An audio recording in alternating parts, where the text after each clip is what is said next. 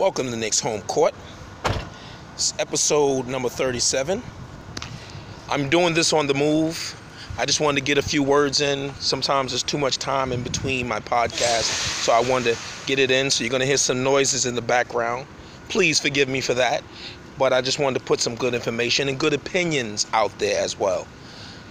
So as you already know, the Knicks have signed Ramon Sessions to a one-year veteran minimum contract. And my opinions on this, I think this is a great signing. I'm sorry.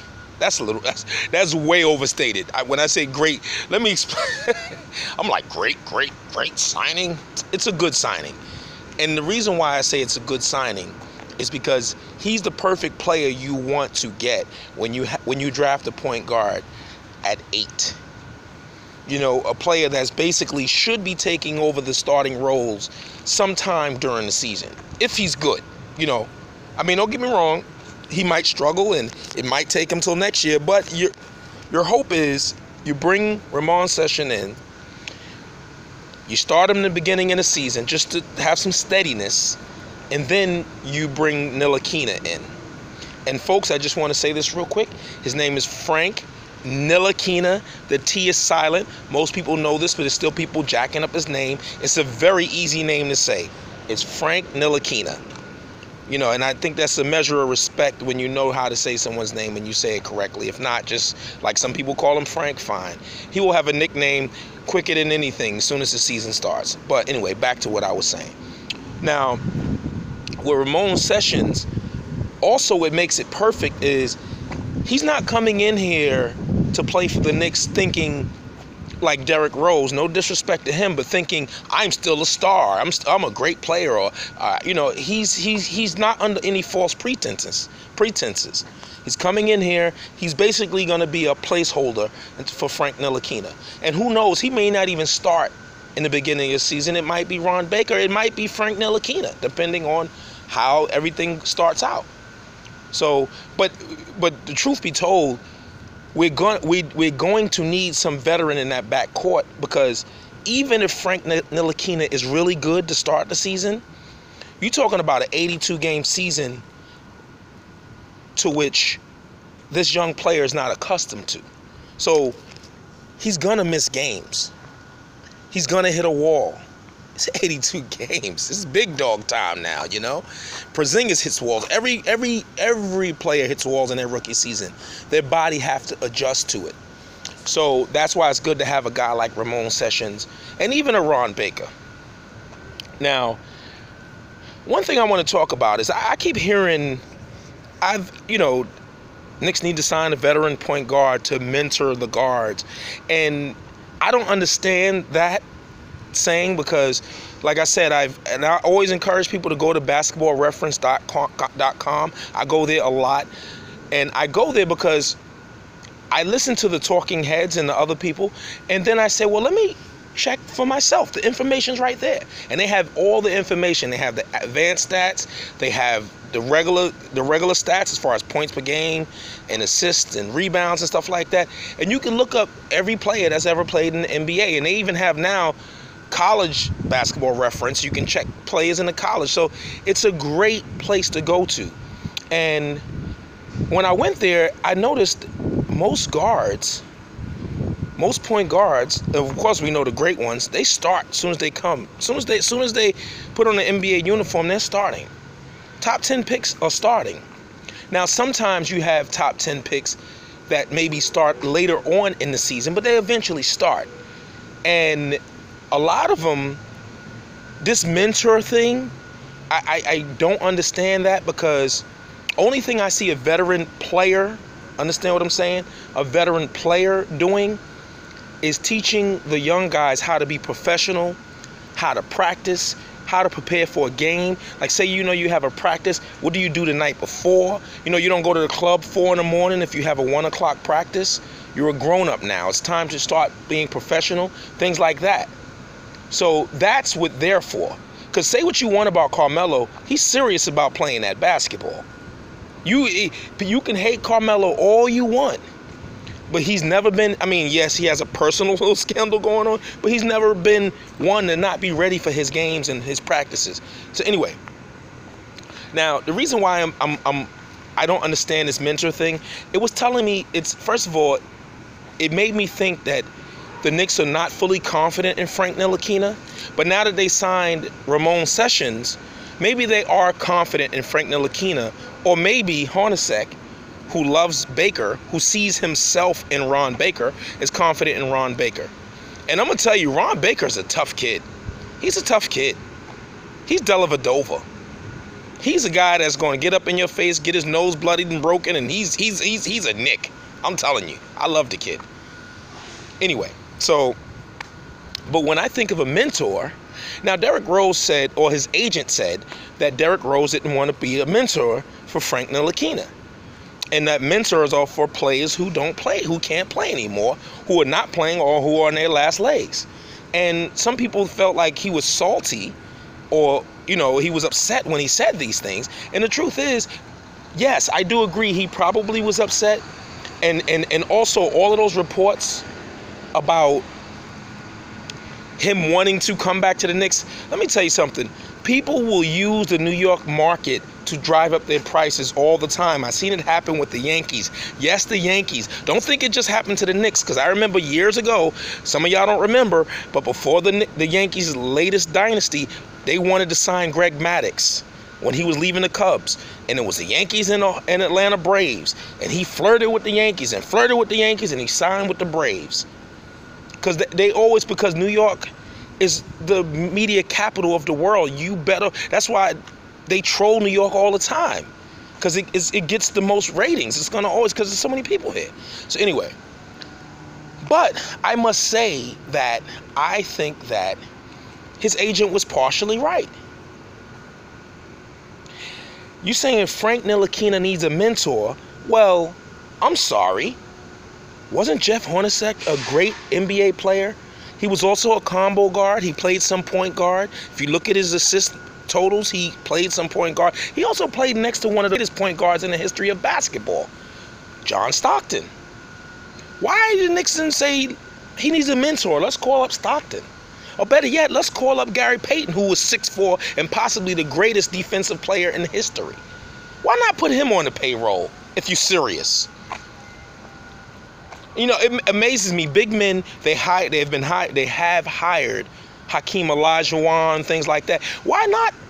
Especially with all these guards that don't play any defense. Why Gary Payton doesn't have a job as far as a defensive specialist? But maybe he doesn't want it. Let's be clear. Maybe he doesn't want it. But what I'm saying is, if you're going to get a mentor, that's a mentor. Someone who is not playing anymore. You know, someone who, or better yet, like how Jason Kidd was in his last year with the Knicks. Someone who is on the way out. A person, you know, that's how it works. That's how it always has worked. So I didn't understand when they was talking about this mentor, you know, I mean, like, I think that what they're doing, see, this is the thing. The Knicks building the team the way they're building it, which I'm so happy about, I think it's uncharted water. It's uncharted waters for the New York Knicks franchise. And people will say, well, you know, they've had bad teams before, but they've never had a team like this where they're building organically, which I'm loving.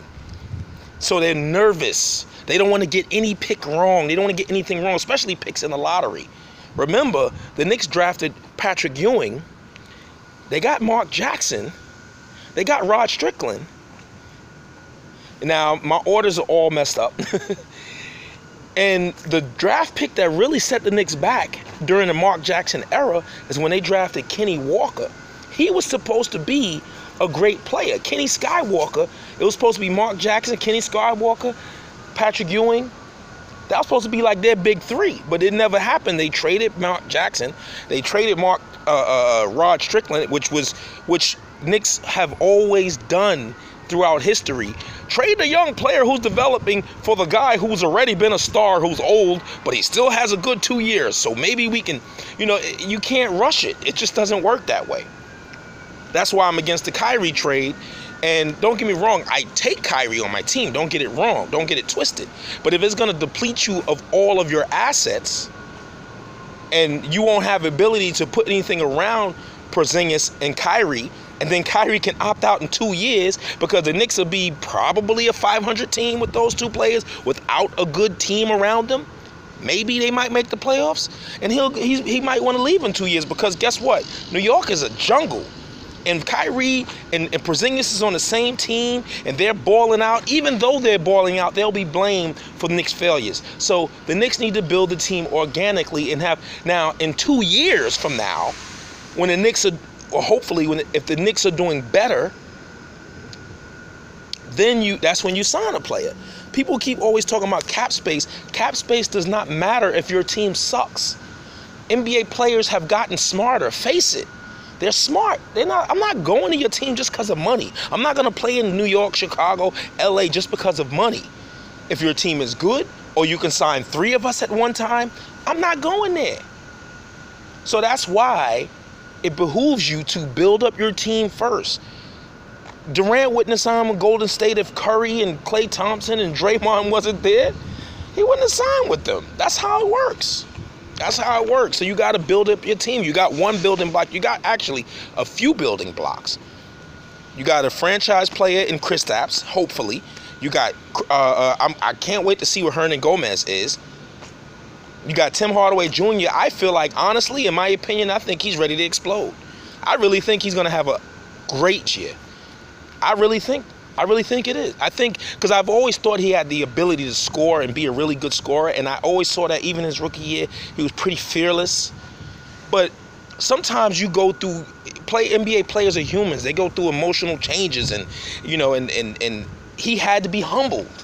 Now that he got humbled, and he learned how to play in the NBA, he learned how, see, the thing is, it never was, let's be real, it's never been Tim Hardaway Jr.'s talent.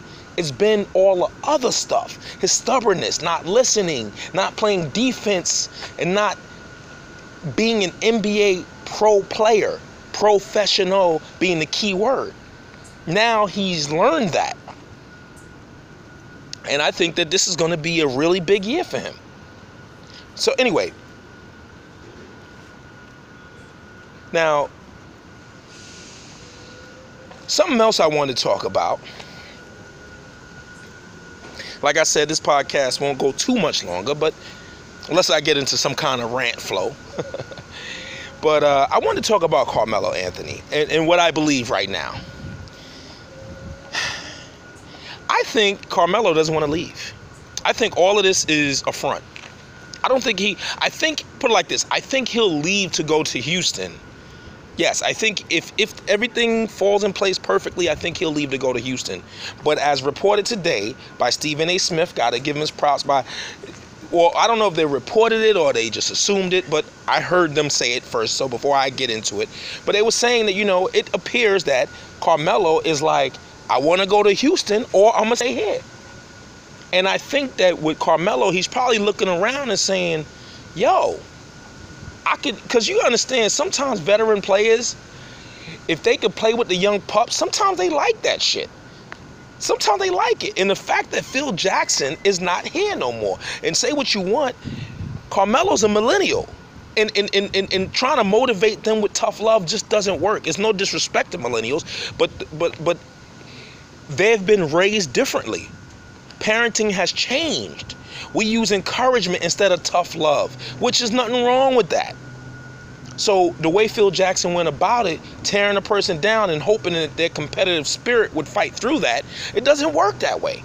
You have to say, hey, look, I think you were great, but I think you could be even greater if you do this. Then you might get these millennials to listen to you.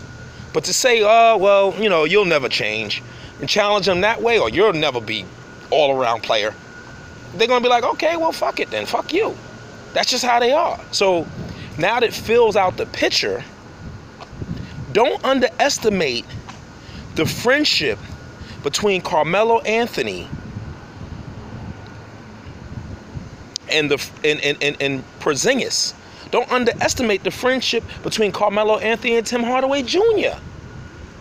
Don't underestimate the words between Scott Perry I mean, between what Melo said about Scott Perry, that we had a great talk.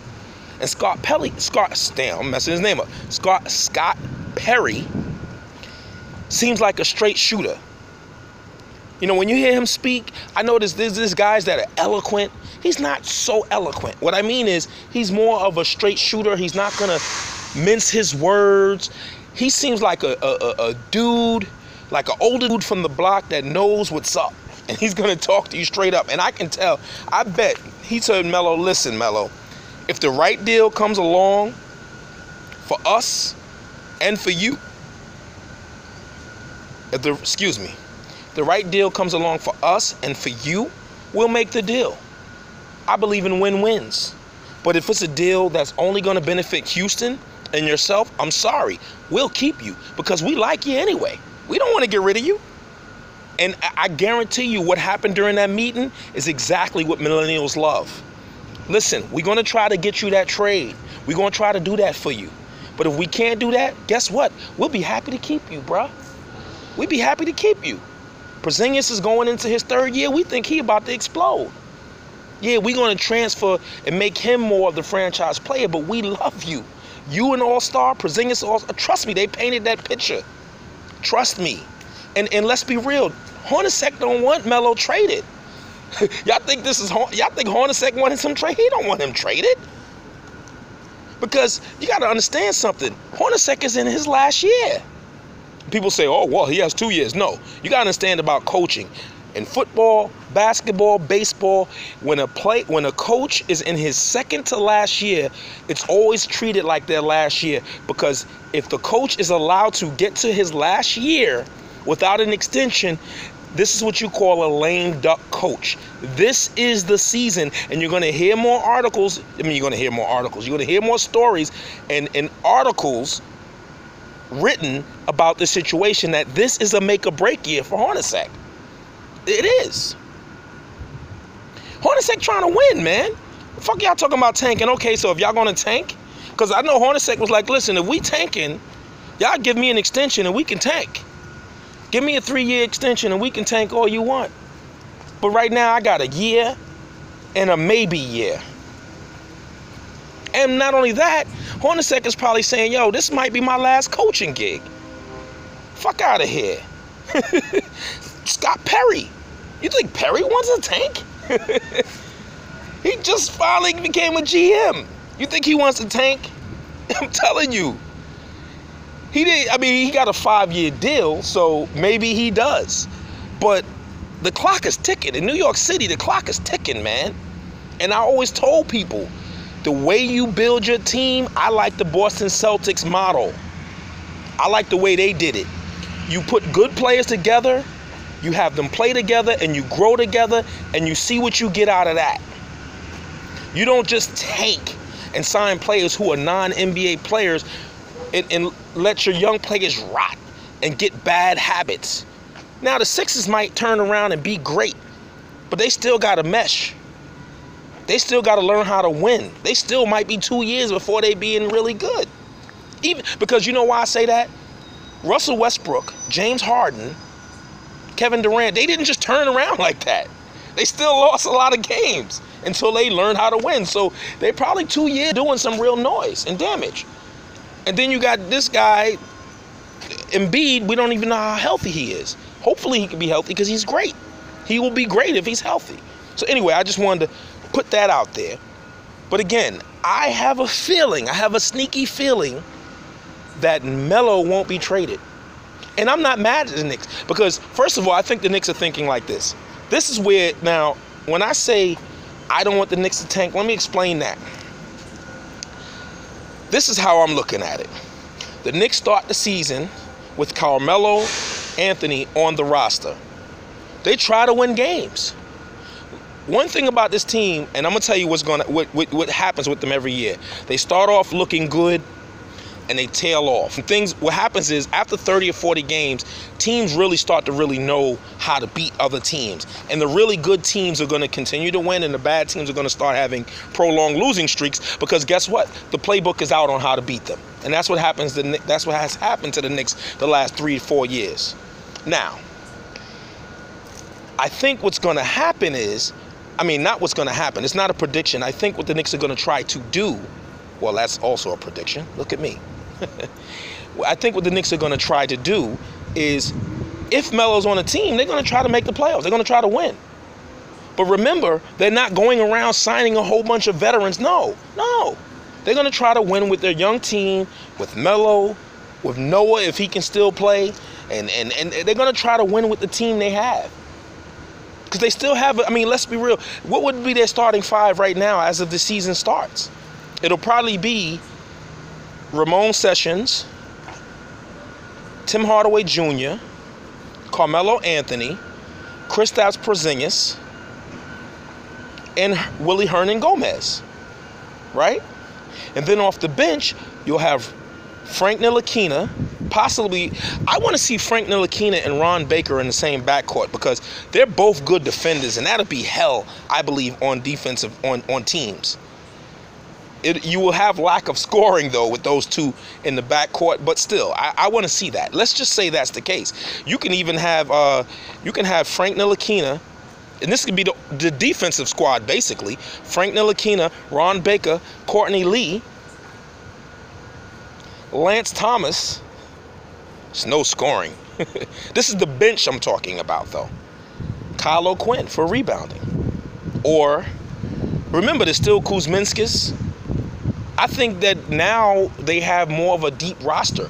Not a great team. Now, if you mix and match, if you want to go nuclear, what I mean by nuclear is if Kristaps, and people keep saying, oh, Kristaps can't play the center. He can play the center because the centers don't bang like that.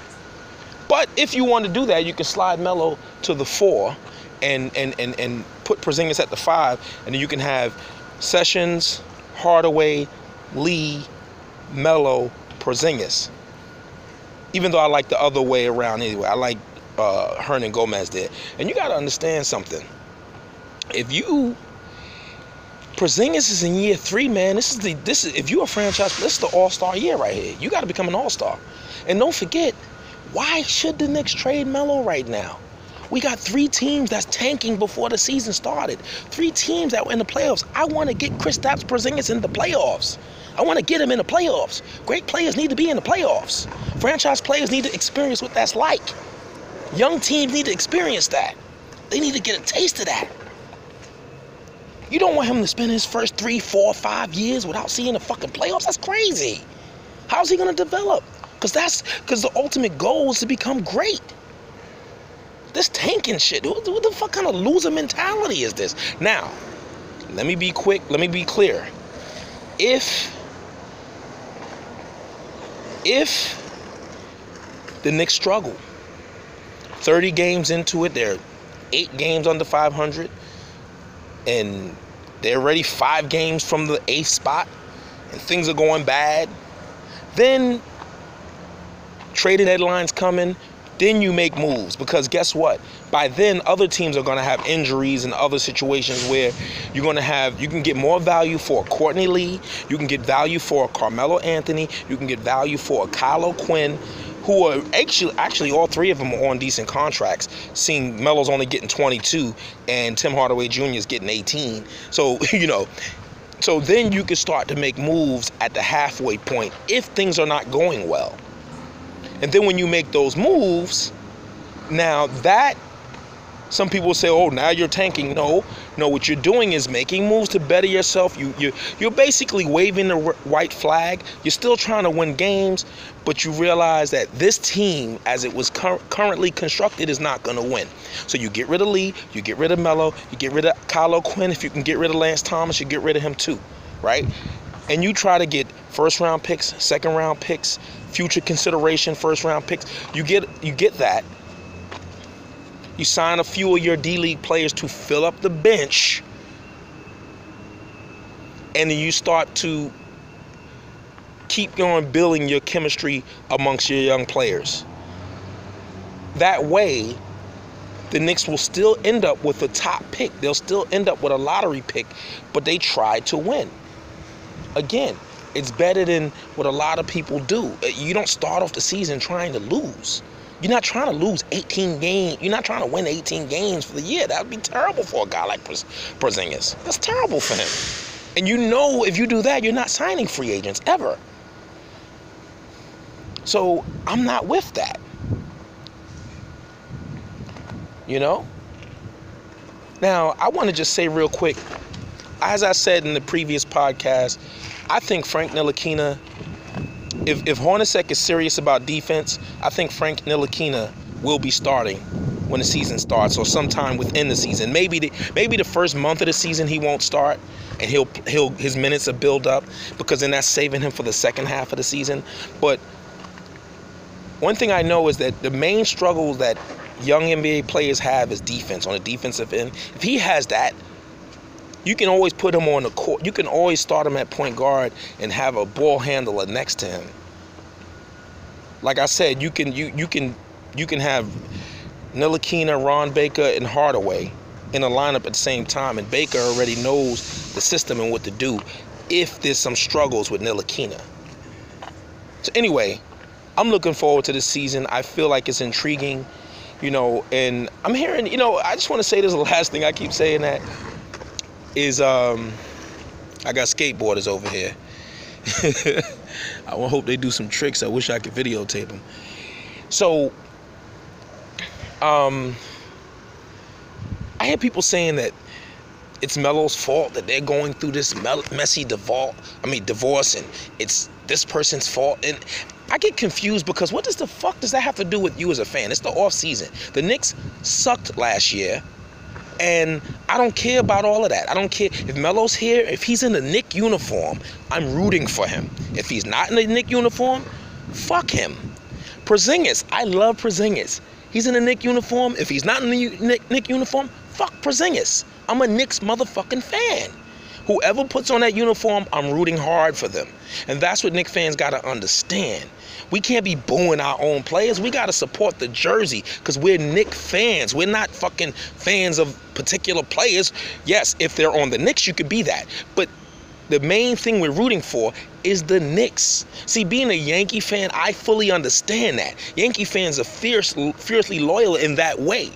If you have on a Yankee jersey, we don't give a fuck if you Wade Boggs. You got on a Yankee jersey now. We don't care that you're Roger Clemens. You got on a Yankee jersey now. You with us. And the minute you leave us, fuck you. Bronx, what they say? I forgot what it's called. Bronx cheer, motherfucker. Middle finger. So anyway, just wanted to get that out there as well. Stop worrying about all the stuff that you're hearing in the media. Melo's doing this and everybody's trying to figure out everything, and nobody can be patient. Listen, go have a life. Go enjoy your summer. It's going to be cold and snowy soon. You're going to be upset that you can't even move your car in the morning because you got to shovel for 3 hours, or because sanitation then plowed you in. Come on, man. Enjoy this last little bit of nice heat we have. Stop stressing the bullshit. The Knicks are headed in the right direction. I like what they're doing, and that's it. And also, as a future note, this brings us to the end of this podcast. And in the future, I'm going to have a call-in show. I'm going to start to develop a call-in show. I'm still looking and trying to figure out when I can have a block of time, because that's my thing, is I'm very, very busy. And I always tell people this is a hobby. This is just something I like to do. And I try to bring some intelligence to Knicks fans, because I feel like I have no agenda. I'm not making any money. You know, I'm basically on the side of the road. I basically pulled in a dead-end street just to get this podcast out there. That's it. I'm not, you know what I'm saying? But I want to do a little call-in show. I want to give Knicks fans the opportunity to speak and go back and forth and express different ideas and opinions. So that's coming in the near future. And my podcast will eventually get back to how they were, with a little music in the background, a little greater production and stuff like that. Just right now, I'm just trying to get that information out. You know, I all the time when you didn't have a podcast for me from all that time, I just was so busy, I couldn't do it. Sometimes life just takes over. And again, like I said, this is a hobby. When I start getting paid for it, it won't be a hobby anymore. But anyway, don't listen to everything you hear in the media. If you hear something in the media, do your own research. It takes 1 second. We walk around with smartphones. We need to be smart. Anyway, that brings us to the end of this episode of Knicks Home Court. I am your host. My name is Greg Armstrong, and everybody have a good weekend. Peace.